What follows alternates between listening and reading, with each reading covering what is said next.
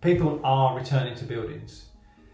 Building managers, building owners, committees are deciding how do we mitigate and what is the due diligence that we need to do to get people in. Where can they sit? How many people can we have in? What's the distance in between them? And one of the key elements could be in your plan thermally measuring people as they come in. So that could be a thermal device that you point at somebody and you take their temperature and you give them, grant them access to the building. Another choice could be using cameras to do the same thing. Now, the key difference between the two things are, one is manual. It takes a person to be stood there. Now, they could be there for an hour, 2 hours, all day, depending on how you use the system. Only you're going to know that, whether that's relevant to you or not. With thermal cameras, it's going to be a lot quicker because the cameras use artificial intelligence. So when you get a thermal camera, you can measure more people at once. So the speed of flow through an area is going to be greater.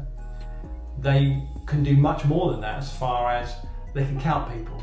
Now, if you set as part of your due diligence, only 30 people can come into this building, you could get your camera system to measure how many people or quantify how many people have come. On top of that, you can set parameters. So you could say, you're allowed in my building if you're wearing a mask.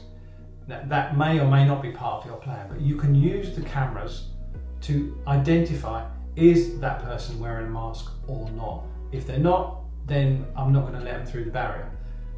If a barrier is part of your entry to your building. Now, as you can see, there's a number of ifs here, and the key thing really is thinking about what your parameters are, and then talking to us about this, and then we can advise, you need this type of camera, or really you really are going to be fine with somebody at the door because there's just not enough people to justify the camera system.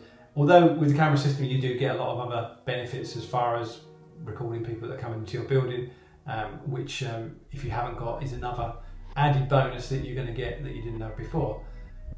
The key thing is to talk to us about this.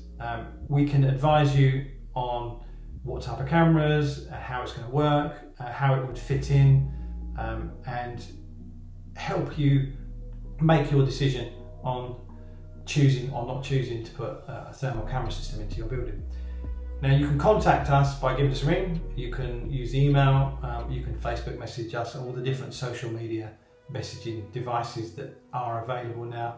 You'll find us very easy to get hold of, and if you need any help or advice, even if you just want to talk about it over the phone, give us a ring and we're here to help you.